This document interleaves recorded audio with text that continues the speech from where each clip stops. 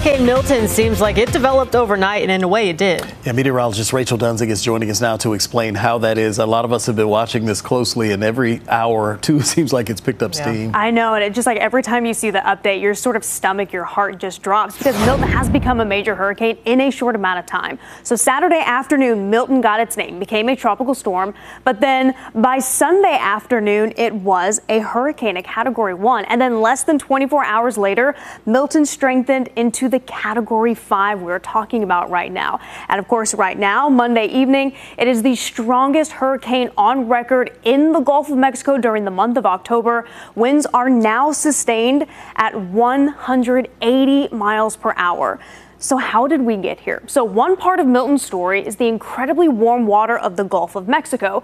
So the waters here are running 1 to 2 degrees Celsius warmer than average. And even though Hurricane Helene moved through the eastern Gulf of Mexico less than 2 weeks ago, that storm was actually such a fast mover, it didn't have much of a chance to upwell or bring up deep, cool water to significantly cool down the water temperatures of the Gulf of Mexico. And remember, hurricanes need warm water to get stronger. So again, Milton is already the strongest hurricane in the Gulf of Mexico during the month of October.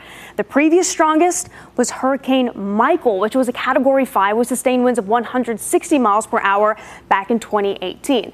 By the way, Milton is the name that replaced Michael. October hurricanes, while later in the season, can clearly be very strong and devastating.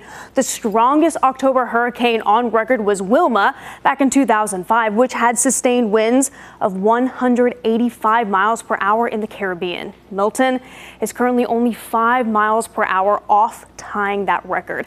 Now, both of these storms, Wilma and Milton, have rapidly gotten stronger. Wilma went from a Category 1 to a Category 5 in just 12 hours. While Milton first strengthened into a Category 1 Sunday afternoon, it was still a Category 1 this morning. So from that early morning advisory, when it was still a Category 1, to when it strengthened into a Category 5 just before noon, took less than 10 hours. This is a storm, unfortunately, we're going to be talking about for a long time. We are watching it carefully for our friends and family in Florida West. Fortunately, we're not going to have any impacts here at home in North Carolina, but my goodness, this is such a devastating storm. It just breaks your heart.